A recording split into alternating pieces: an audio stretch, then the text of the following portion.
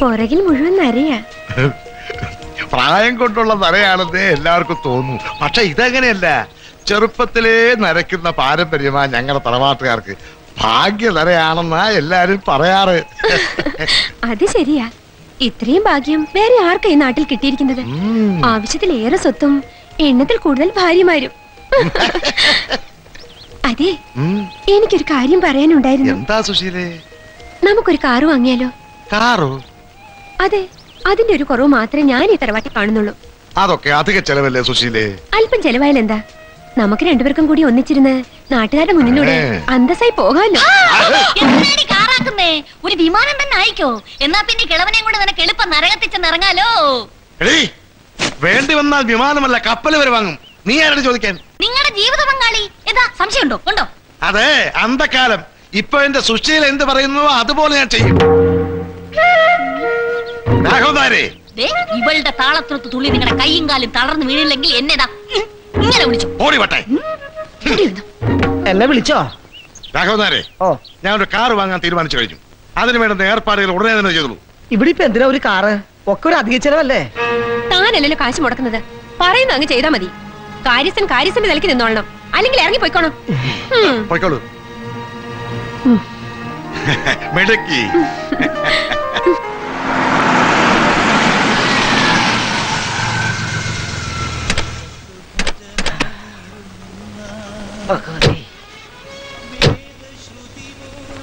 താനിവിടെ നിന്നാ മതി. ഓ, അവസാന കാലത്ത് ഈ യക്ഷിയുടെ കയ്യിലാണല്ലോ പണിക്കരദ്ദേഹം ചെന്ന് പെട്ടത്. വിധി അനുഭവിക്കുക, അല്ലാണ്ട് എന്താ ചെയ്യാ? ഇന്നലെ വൈകിട്ട് അത്ര വന്നത്. അതെയോ?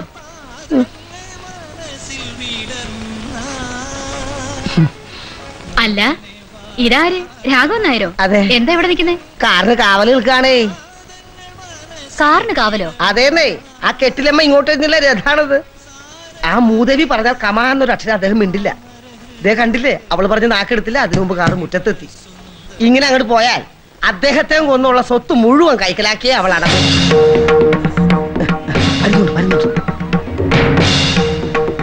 നിങ്ങൾ അങ്ങോട്ട് കുറച്ച് മാറി തോളൂ. എന്താ ഇവിടെ ഒന്ന് കൊല്ലു അവള്? അങ്ങനെയൊന്നുമില്ല. അതെ, ഞങ്ങള് കുറച്ച് പാവങ്ങളോട് ജീവിച്ചിരിപ്പുണ്ട്, അത് നീ മറക്കണ്ട. എന്താടി നോക്കി പേടിപ്പിക്കുന്നേ? നോക്കിരിക്കാൻ വണ്ടി കയറടോ. എടി, അദ്ദേഹത്തെ മയക്കിയെടുത്ത് എല്ലാം കൂടി ഒന്ന് കൈക്കലാക്കി വാടാനാ നിന്റെ മോഹമെങ്കിലേ ആരൊന്ന് മനസ്സിൽ വെച്ചേക്ക. എനിക്കിഷ്ടമുള്ളത് ഞാൻ ചെയ്യും. തടയാൻ പറ്റുമെങ്കിൽ തടഞ്ഞോ.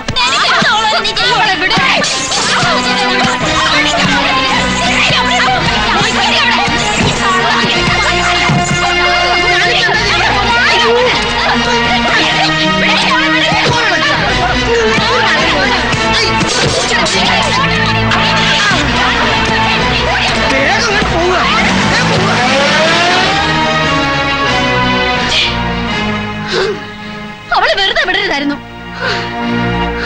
പെൺവാണിപ്പം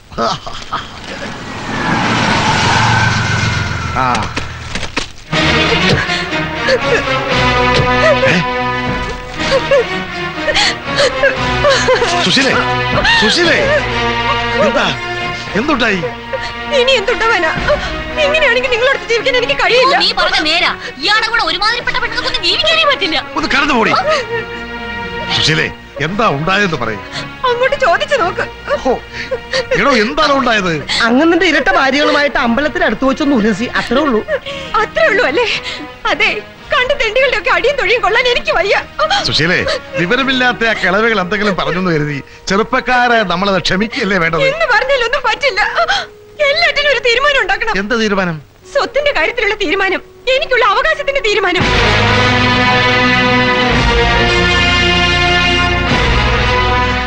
അതെന്ത് തീരുമാനിക്കാന്? എന്റെ മുഴുവൻ സ്വത്തുക്കളുടെ അവകാശം നിനക്ക് മാത്രമുള്ളതാണ്. പിന്നെ അങ്ങനെ ഒരു തീരുമാനം എന്റെ തലയ്ക്ക് സ്ഥിരതയുള്ളിടത്തോളം കാലം നടക്കൂല. മര്യാദക്ക് അടങ്ങി പോയി കഴിഞ്ഞില്ലെങ്കിൽ നിന്നെ ഞാൻ ഭ്രാന്താശുപത്രി കൊണ്ടാക്കും. അവിടെ നിങ്ങൾ എന്റെ കൂടെ എല്ലാറ്റിന്റെ അവകാശം എനിക്കാണ് എഴുതി തരാൻ പറ്റുമോ?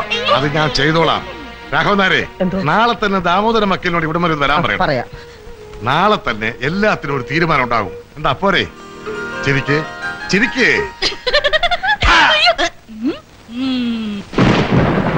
ഉള്ളത് മുഴുവൻ അവളുടെ പേരിൽ എഴുതി വെക്കുന്നത് എനിക്കൊന്ന് കാണണം. മര്യാദക്കല്ലെങ്കിൽ ഞാനും മക്കളും കൂടി അവിടെ കയറി അങ്ങ് താമസിക്കും, അത് ഉറപ്പാ. വെള്ളപ്പൊക്കത്തിൽ അടിഞ്ഞു വന്നവരൊന്നും അല്ല നമ്മള്. നിയമപ്രകാരം നമുക്ക് എല്ലാവർക്കും കിട്ടേണ്ട സ്വത്താ. അല്ല എന്താ ഒന്ന് നീയൊന്നും മിണ്ടാത്തെ? ഞാനെന്ത് പറയാനാ, അവസാനം ഇങ്ങനെയൊക്കെ വരുമെന്ന് എനിക്ക് നേരത്തെ അറിയാം. അങ്ങനെ വിട്ടുകൊടുക്കാൻ ഞാൻ തയ്യാറല്ല. ഞങ്ങൾ അനുഭവിക്കേണ്ടത് അവളെ ഒറ്റയ്ക്ക് അനുഭവിക്കാൻ സമ്മതിക്കില്ല.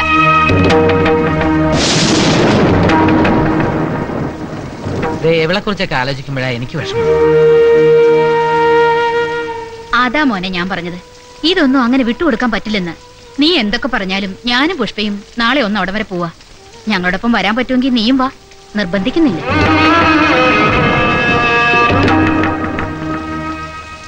പിന്നെ കണ്ണമ്പള്ളി തെങ്ങുപുരയിടം, അത് സുശീലയുടെ പേര് തന്നെ ആയിക്കോട്ടെ.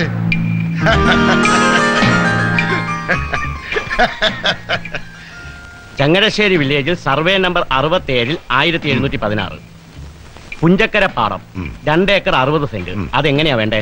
അത് തുല്യമായിട്ട് അല്ലെങ്കിൽ വേണ്ട, അത് സുശീലയുടെ പേര് തന്നെ എഴുതിയേക്ക്. അപ്പോൾ മറ്റു ഭാര്യമാർക്കൊന്നും വേണ്ടെന്നാണോ? ആ എളമക്കരയിലെ വസ്തു എല്ലാവർക്കും കൂടി അങ്ങ് എഴുതിയാട്ടെ. നീ നല്ലവളാടി. അല്ല, അത് വെറും പാറമടയല്ലേ, അത് കിട്ടിയിട്ട് അവർക്കെന്തിനാ? തരിശു ഭൂമിയെ കൃഷിഭൂമിയാക്കി എടുക്കുന്നതാണ് കഴിവ് അല്ലേ?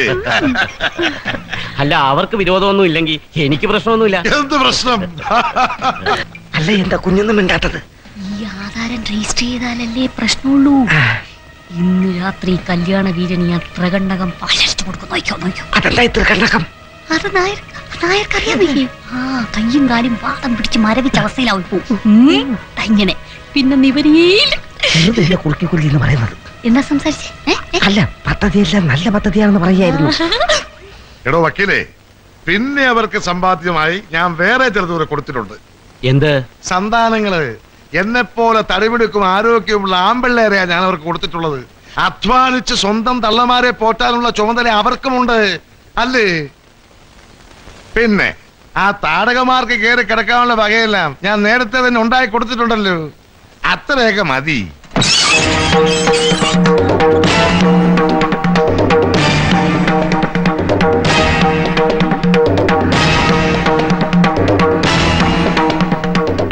വക്കീലേ, എല്ലായിടത്തും മാറ്റിക്കോ. അവിടെ നിൽക്കുക. എങ്ങോട്ടാ രണ്ടാളും കൂടി? നിങ്ങളെ ഒന്ന് കാണാൻ വേണ്ടി തന്നെയാ വന്നത്. കണ്ടില്ലേ? ഇനി പൊയ്ക്കോ. അങ്ങനെ വെറും കൈയോടെ പോകാനല്ല ഞങ്ങൾ വന്നത്. പിന്നെ രണ്ട് കൈയും കാലും ഇല്ലാതെ പോകാനോ? ഞങ്ങളോട് സംസാരിക്കാൻ നീ ആരടി? നരച്ച കളവനെ സൂക്ഷിച്ച് സംസാരിക്കണം. ഇല്ലെങ്കിൽ നീ എന്ത് ചെയ്യൂടി? നീ ഞങ്ങളെ ഭരിക്കാൻ വരിക? ഇവള് ഭരിക്കും. അതിനുള്ള പൂർണ്ണ അവകാശം ഞാൻ ഇവ കൊടുത്തിട്ടുണ്ട്. അവകാശം? അപ്പൊ ഞങ്ങളൊക്കെ എന്ത് ചെയ്യണമെന്നാ പറയുന്നേ? അത്യാവശ്യം ജീവിക്കാനുള്ള വകയൊക്കെ തന്നിട്ടുണ്ടല്ലോ. അതുകൊണ്ട് തൃപ്തിപ്പെടാൻ പറ്റില്ലെങ്കിൽ കൂട്ടത്തോടെ വിഷം കഴിച്ച് ചത്തോ. ചാവുവാണെങ്കിലേ നമുക്ക് എല്ലാവർക്കും ഒരുമിച്ച് ഇവിടെ കിടന്ന് ചാവാം.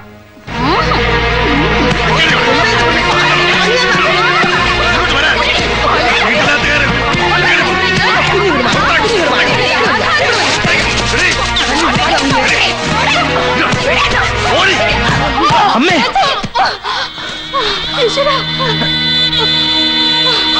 ചേച്ചി,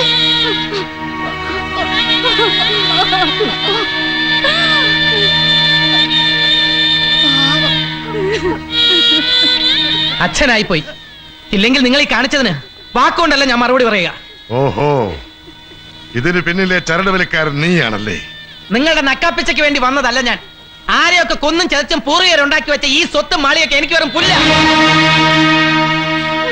അമ്മ ഒന്നും പറയണ്ട. ഈ മനുഷ്യൻ ചെയ്യുന്ന തെമ്മാടിത്തരങ്ങൾ കണ്ട് ഒരക്ഷരം എതിർത്ത് പറയാതെ ഒതുങ്ങി കഴിഞ്ഞതിന്റെ ഫലമാ അമ്മയും ചിറ്റമ്മ ഇപ്പൊ അനുഭവിക്കുന്നത്. പഴയ പോലീസ് പറയുന്ന എന്റെ അടുത്ത് വേണ്ട. ദാ ഇത് കണ്ടോ, നാളെ നിങ്ങൾക്ക് പോസ്റ്റിൽ കിട്ടാൻ പോകുന്ന വക്കീൽ നോട്ടീസിന്റെ പകർപ്പ. ഹിന്ദു വിവാഹ നിയമം അനുസരിച്ച് നിങ്ങളുടെ ആദ്യ വിവാഹത്തിന് മാത്രമേ നിയമ സാധുതയുള്ളൂ. അതായത് എന്റെ അമ്മ മാത്രമാണ് നിങ്ങളുടെ ഭാര്യ.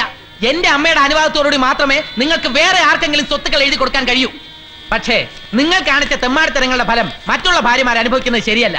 അതുകൊണ്ട് സ്വത്തുക്കളെല്ലാം തുല്യമായി ഭാഗിച്ചുകൊണ്ട് നമുക്ക് പ്രമാണം തയ്യാറാക്കാം. അതും എത്രയും പെട്ടെന്ന് വേണം. ഇല്ലെങ്കിൽ അത് തയ്യാറാവുന്നതിന് മുമ്പ് നിങ്ങൾ വേറെ ഒരെണ്ണത്തിനെ കയറി കെട്ടിയാലോ?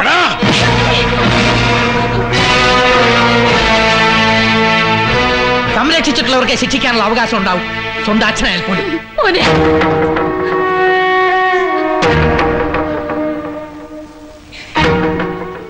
എന്റെ അച്ഛനെ നന്നാക്കി എടുക്കാൻ പറ്റുമെന്ന് ഞാനൊന്ന് നോക്കട്ടെ. അഹങ്കാരത്തോടുകൂടി തന്നെ പറയുക, കോയിക്കൽ മാധവ പണിക്കർ ഇനി ഒരു പെണ്ണിന്റെ കഴുത്തിൽ താലി കെട്ടില്ല. കോയിക്കൽ എല്ലാ സ്വത്തുക്കളും ഇവരെല്ലാവരും തുല്യമായി അനുഭവിച്ചിരിക്കും.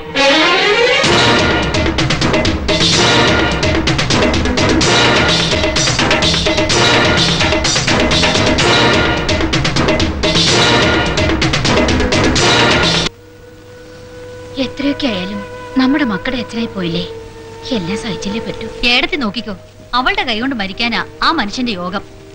അമ്മേ, ആ എന്താ മോനെ നീ ഇത്ര നേരത്തെ? എനിക്കിവിടുന്ന് സ്ഥലം മാറ്റാമേ. എങ്ങോട്ടേക്കാ മോനെ? കൊല്ലംകോട്ടേക്ക്. കൊല്ലംകോടോ? അതെവിടെയാ ഉണ്ണിയേട്ടാ? തമിഴ്നാടിന്റെ ബോർഡർ ആയിട്ട് വരും. കേരള സർക്കാരിന്റെ ജോലിക്ക് തമിഴ്നാട്ടിൽ എന്തിനാ ഉണ്ണിയെ പോകുന്നത്? തമിഴ്നാടൊന്നുമല്ല, പാലക്കാട് ജില്ലയിൽ പെട്ടതാ. എന്നാലും ഇത്രയും ദൂരം പോണോ മോനെ? പോകാതെ പറ്റും അമ്മേ. അധികം ദൂരമൊന്നുമില്ല, ഇവിടുന്ന് ഒരു 5-6 മണിക്കൂർ യാത്രയേ ഉള്ളൂ. ആഴ്ചയിൽ ഒരിക്കൽ പോയി വരാം. അമ്മ എനിക്ക് കഴിക്കാൻ എന്തെങ്കിലും എടുത്ത്, നല്ല വിശപ്പ്. ഒരു കണക്കിന് അച്ഛന്റെ കണ്ടുവെടുത്തു തന്നു. അവൻ എങ്ങോട്ടെങ്കിലും പോകും തന്നെയാണ് നല്ലത്. അങ്ങനെ അളിയനും ഒടുവിൽ രക്ഷപ്പെട്ടു. പ്രതീക്ഷിച്ച പോലെ തന്നെ ദൂരത്തേക്ക് ഒരു സ്ഥലമാറ്റം. ഈ തമിഴ്നാട് ബോർഡർ ആകുമ്പോ നല്ല പാണ്ടിച്ചെറുക്കൾ ഉണ്ടാവല്ലേ? അല്ല, നിനക്കൊരു പാണ്ടിച്ചെറുക്കൻ അവിടെ നിന്ന് ആലോചിച്ചാലോ? അങ്ങനെ അച്ഛനെയും ചേട്ടനെയും പോലെ കാണുന്നിടത്തൊക്കെ സംബന്ധം കൂടലല്ല എന്റെ പണി. അയ്യ, എന്റെ ഉണ്ണി, ഗാന്ധർവല്ല ഞാൻ ഉദ്ദേശിച്ചത്, റിയൽ മാരേജ്. അതൊന്നും ശരിയാവില്ല കൊച്ചപ്പി.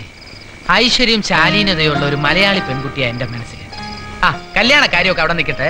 എന്റെ ഇവിടെ കൊല്ലംകോട്ട് വരുന്നതിനെ കുറിച്ച് നീ ഒന്നും പറഞ്ഞില്ലല്ലോ. വരണമെന്നൊക്കെ ഉണ്ട്. നീ ഇവിടുന്ന് പോയാൽ ഞാനിവിടെ ഒറ്റയ്ക്കാവുന്നുള്ള വിഷമം എനിക്കുണ്ട്. പക്ഷേ എന്ത് പക്ഷേ? എടാ, പേരിനെങ്കിലും ഒരു ജോലി ശരിയായിരുന്നെങ്കിൽ സന്തോഷത്തോടു കൂടി ഞാൻ നിന്നോട് വരുമായിരുന്നു. അതൊക്കെ നമുക്ക് അവിടെ ചെന്ന് ശ്രമിക്കാടാ. അതൊക്കെ നിനക്കൊരു ബുദ്ധിമുട്ടാവും.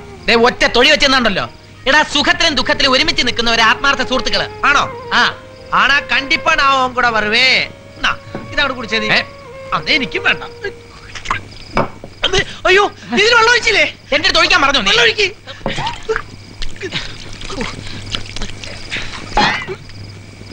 ഈശ്വര, കുടല് കത്തിപ്പോയി. നീ സത്യം പറയില്ലല്ലേ? എടാ, 15 വർഷത്തെ സർവീസിനുള്ളിൽ 36 പ്രാവശ്യം സ്ഥലം മാറ്റാൻ കിട്ടിയിട്ടുള്ള മാതൃകാ പോലീസുകാരാണ് ഞാൻ. അതുകൊണ്ട് വേഷം കെട്ടൊന്നും വേണ്ട.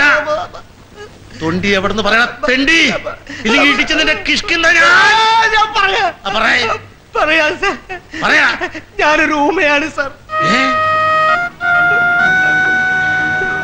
എന്നാ പിന്നെ അത് നിനക്ക് നേരത്തെ പറയാൻ പറ്റില്ലല്ലേ?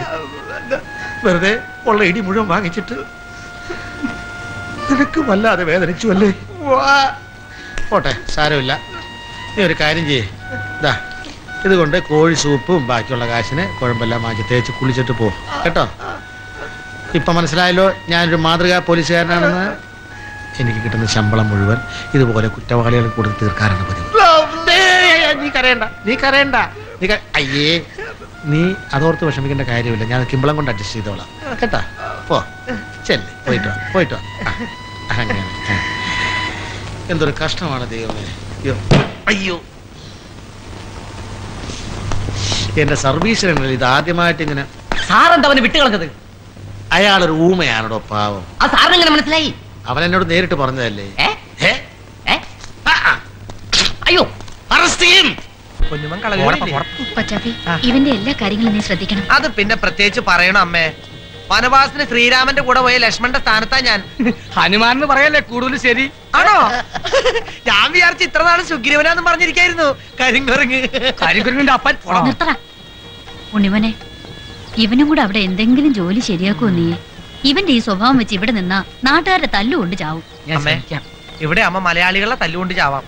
അവിടെ ആവുമ്പോ വല്ല കൊല്ലംകോടുള്ള തമിഴന്മാരെ തല്ലുകൊണ്ട് ചാവേണ്ടി വരും. നിനക്ക് എങ്ങനെ മരിക്കാനാണ് ഇഷ്ടം? എന്താ ഇത്? ഒരു യാത്രക്ക് ഇറങ്ങുമ്പോഴാണ്. വരട്ടെ മോനെ, ജോലിക്ക് കയറുന്നതിന് മുമ്പ് ഏതെങ്കിലും അമ്പലത്തിൽ പോയി വഴിപാട് നടത്തണേ. ശരി.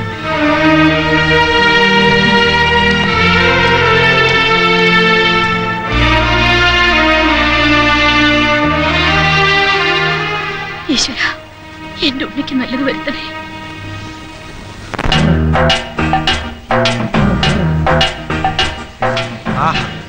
അളകാണ് ഇടം. നിന്റെ ഈ കൊടും തമിഴൊന്നും എന്റെ അടുത്ത് കാച്ചണ്ട. എന്ത് ചെയ്യാനടിയാ? തമിഴിന്റെ മണം അടിച്ച അപ്പ ഞാൻ തമിഴ് വെച്ചു.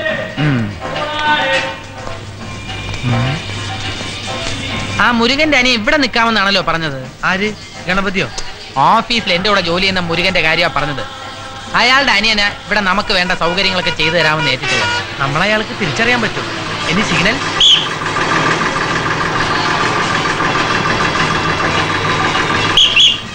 നീ ഇവിടെ വന്ന വിവരത്തിന് ഞാൻ അനൗൺസ്മെന്റ് നടത്തണോ? എന്തേലും വേണമെങ്കിൽ ഞാൻ അങ്ങോട്ട് പറയാം. നല്ലൊരു തമിഴത്തി എന്നെ തല്ലുകൊള്ളിച്ച് അടങ്ങൂല്ലേ? വണക്കം സാർ. വണക്കം. ഉണ്ണികൃഷ്ണൻ സാറല്ലേ? അതെ. സുബ്രഹ്മണ്യം. അതെ. വണക്കം. ഉങ്ങൾക്കാകത്താ ഇവളെ നേരം വെയിറ്റ് പണിയിരുന്നേ. ആണോ? ഞങ്ങളെ എങ്ങനെ മനസ്സിലായി? അത് ബ്രദർ ഫോണിൽ വിളിച്ചൊരു ഏകദേശം രൂപം പറഞ്ഞിരുന്നു. പിന്നെ കൂടെ കൗണ്ടമണി എപ്പോൾ ഒരാളുണ്ടാവുന്നു പറഞ്ഞു.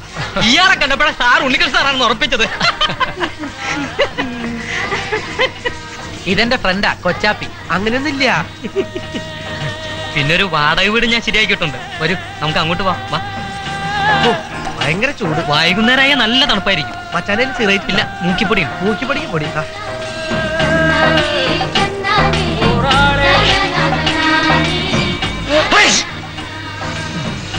ഈ നാട്ടിൽ ഇങ്ങനെയാണോ? എന്ത്? ഒരാൾ വലിക്കാം, മറ്റാള് തുമ്മ.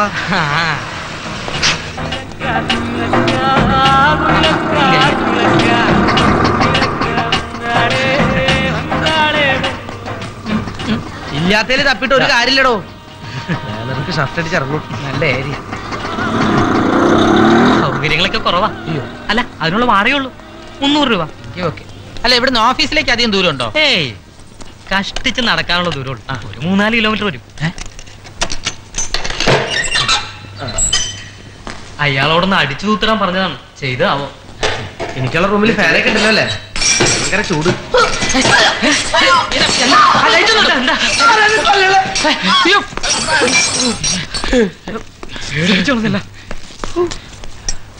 ഇവിടെ പ്രേതഭൂതങ്ങൾ വല്ലതും ഉണ്ടോ? ഇതുവരെ ഇല്ല. ഇനി താനായിട്ട് ഉണ്ടാക്കാതിരുന്നാ മതി. അതിന് നിന്നെ ഞങ്ങൾ ഇവിടെ നിർത്താൻ ഉദ്ദേശിക്കില്ല കേട്ടോ. കൗണ്ടമണി ആള് രസികനാണല്ലോ. എന്നാ ഞാൻ പോട്ടെ. സുബ്രഹ്മണ്യ, ഇവിടെ അടുത്തെങ്ങാനും ക്ഷേത്രങ്ങളുണ്ടോ? ഇവിടെ അടുത്ത് 1-2 ക്ഷേത്രങ്ങളുണ്ട്. എന്നാൽ കുറച്ചു മാറി ഒരു വലിയ കോവിലുണ്ട്, മാരിയമ്മൻ കോവിൽ.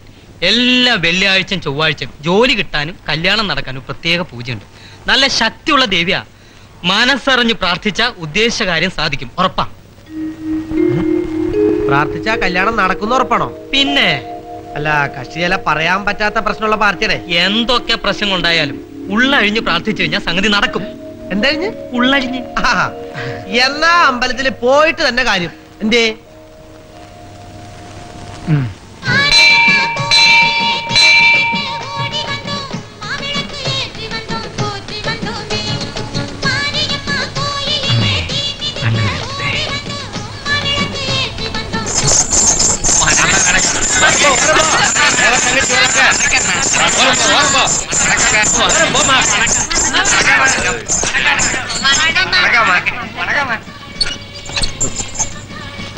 வாங்கம்மா.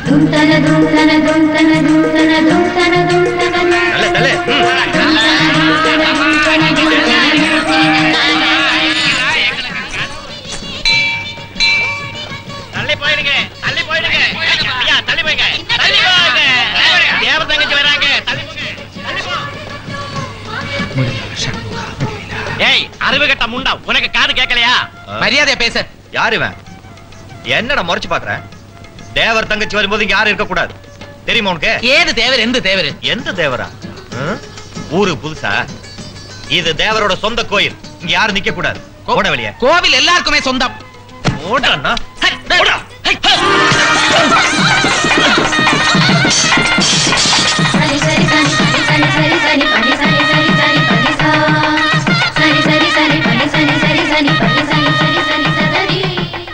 மன்னிச்சிருங்கம்மா, இந்த ஆளு ஊருக்கு புதுசு, அதான். நீங்க வாங்கம்மா, வாங்க வாங்கம்மா.